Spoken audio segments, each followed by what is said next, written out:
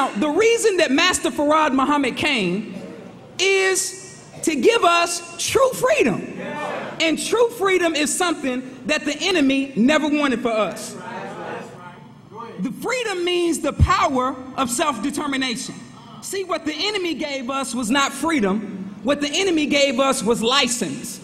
And license means freedom that allows irresponsibility, lack of restraint, discipline, control, excessive freedom. Freedom to behave as one wishes, especially in a way that results in excessive or unacceptable behavior. We've never had freedom, but he allowed us to have license. Are y'all with me? He gave us, and that's what black people love, right? That's the reason we want to get out of our mother's house, not so we can be free, so we can do what we want to do. Is that right? So the enemy gave us the freedom to be a Negro, right? The freedom to smoke weed, right?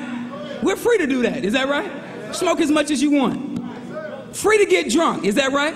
Just don't drive while you're drunk, but you're free to get drunk, right? Just don't drive, because then we have to pay people and all this kind of stuff, right? You tear up the roads. We don't care about you. Free to disrespect our women, right? All you have to do is turn on the television. You turn on BET, there's no restrictions on that, right? Free to engage in fornication and adultery. See, I know what you say. See, that's why I can't come in the nation, man.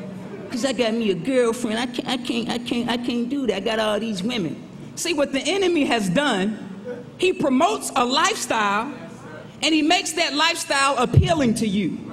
But he never promotes the consequences that go with the lifestyle. See, he promotes eating pork, doesn't he? You turn on the commercial and it's the other white meat. But he doesn't show you the people that die from colon cancer. Does he show you that on television? He doesn't show you the people that die from a heart attack. The people whose veins are clogged up that the doctor has to open the vein or they'll die. He doesn't show you that. He doesn't show you the people who can't talk because they suffered from a stroke. He doesn't show you the consequences. He just promotes the lifestyle. He doesn't show you the person whose lungs collapse from smoking cigarettes, the person who dies from AIDS. He don't show you that. But he shows you the get your freak on lifestyle. Is that right? To entice you to live in a way that will kill you. Do you understand what I'm saying? So you're free to live on the down low. You're free to fight and kill each other. Is that right? You're free to abandon your children, right?